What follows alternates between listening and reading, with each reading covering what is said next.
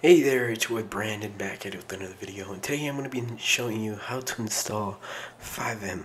So first thing you want to do is go ahead and search up FiveM.net on your browser, Firefox, whatever you're using. You want to go ahead and make it to here. And then after you made it to that website, you're just going to leave it open. You're going to head to your Steam, so open up your Steam.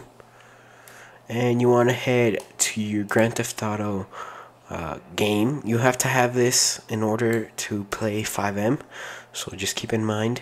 I have Steam. If you have Epic, it's a whole nother story, but this is for Steam, so I'm gonna show you how. You want to find your local file. In this case, for me, this is how you do it. You click the little settings bar right here, click manage, click browse local files, and then a file explorer should pop up. Since mine is modded, it might look different to you, but that's how this should pop up. You just want to copy the game directory, so copy, and you want to go ahead and click, and then you want to come back to your browser. So after you've copied that, you can close it out and then come back to the website and go ahead and download client. You can agree to all these terms. If you like to read them, feel free. Just click sure, I agree. After that, it should be starting to download, so just wait for that to download and then open the file.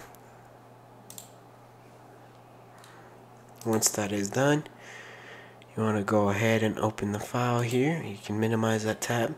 It's going to verify some content, which is fine, so just let it do it. After that, it's going to update it, do all that.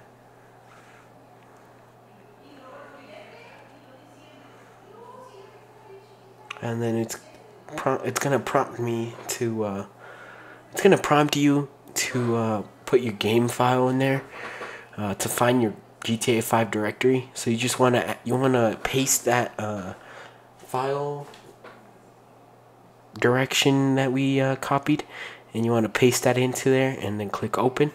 And then after that, it should bring you directly to this